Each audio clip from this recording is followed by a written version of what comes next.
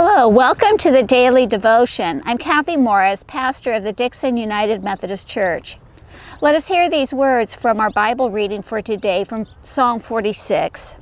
God is our refuge and our strength, a very present help in trouble. Therefore we will not fear, though the earth should change, though the mountains shake in the heart of the sea, though its waters roar and foam, though its mountains tremble with tumult. Be still and know that I am God. I am exalted among the nations. I am exalted in all the earth. The Lord of hosts is with us. The God of Jacob is our refuge. These words that come to us from the first through third verses and verses 10 and 11 of Psalm 46 have been a source of comfort and strength for people of faith for millennia, for thousands of years. That's an amazing thing to think about, that we have taken solace in these words through so many generations. We live in a world with constant change. It is unpredictable change as well. We feel shaken by events and circumstances, and we live in a world in which noise is unrelenting. I'm here at the Asilomar State Marine Refuge, and for this daily devotion, I'm in the dunes.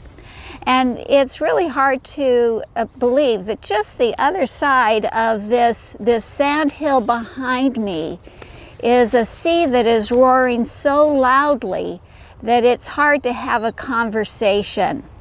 But here in the dunes, there is quiet. There is a stillness. The seashore is wild and beautiful. It is wonderful. And yet, nonetheless, we need quiet. We need stillness.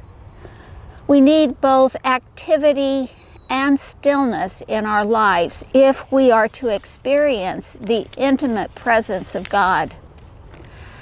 The great Christian mystic of the 16th century, Teresa of Avila, she wrote this: "Settle yourself in solitude, and you will come upon God in yourself." We don't all have access to sand dunes or to wild, remote places where there's not very much noise going on. But something that we can do in which we can find that quiet and solitude is to go into a closet. Now, I know that sounds very silly, but there is a great tradition of what is called the prayer closet. And then in the quiet and stillness of that place, may you feel the nearness of God. And as you feel the nearness of God, may that give you confidence and hope.